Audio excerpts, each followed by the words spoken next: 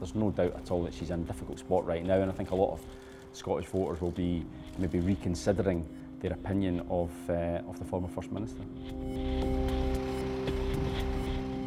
The allegations are very serious. Police have been investigating for the last 2 years after complaints about the whereabouts of £660,000, which was raised by the SNP as part of a crowdfunder to help with the campaign for a second independence referendum. Now, obviously that referendum has never actually happened. However, the money, which was apparently supposed to be in a ring-fenced fund, which could only be spent on the campaign, appears to have vanished, and they've been investigating it ever since.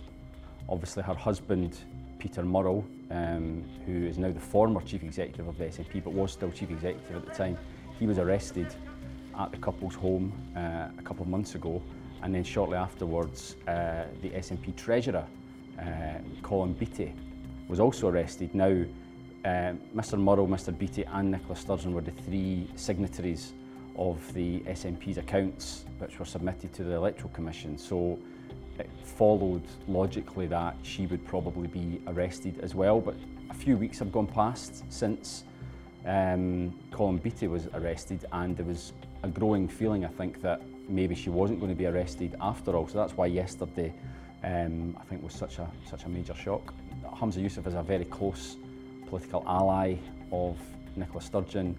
He ran in the SNP leadership contest earlier this year as effectively the continuity Sturgeon candidate. Obviously her husband, he's not been suspended from the party. Colin Beattie hasn't been suspended from the party, so it would have been a huge surprise, I think, had Nicola Sturgeon been suspended instead. So I think politically as well, it would have been a seismic development where Nicola Sturgeon, given the fact that she was such a major figure, not just in the SNP but in Scottish politics for the last 20 years effectively, for her to be kicked out of her own party would be remarkable. So I'm not surprised, but you know, it does put more pressure on Humza Yousaf because quite a few SNP figures have said that she should be suspended. So obviously he's going to come in for criticism there, but he's weighed it up and decided that it's probably best that he keeps her in the party for now. Nicola Sturgeon put out a statement last night very strongly insisting that she was innocent, and if you look at the response, it was overwhelmingly positive from certainly on social media, independent supporters. Angus McNeill, who is a pretty senior SNP MP, no supporter of Nicola Sturgeon, it has to be said, he's quite close to Alex Salmond, her predecessor.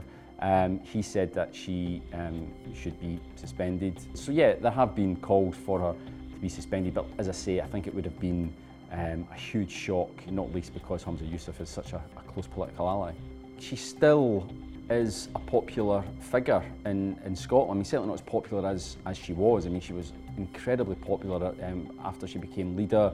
If you remember the 2015 general election, the SNP absolutely swept the boards in Scotland. At that time, she was by far the most popular politician, if not the most popular person in Scotland, with large numbers of voters. But clearly the shine has gone off Nicola Sturgeon. Even before this, her popularity was already, I mean, still high, but certainly not as high as it was when she decided to resign, which was a huge shock in itself in February. So yeah, so this is a further tarnishing of her reputation. Now, it has to be said, as I said earlier, she's maintaining her innocence.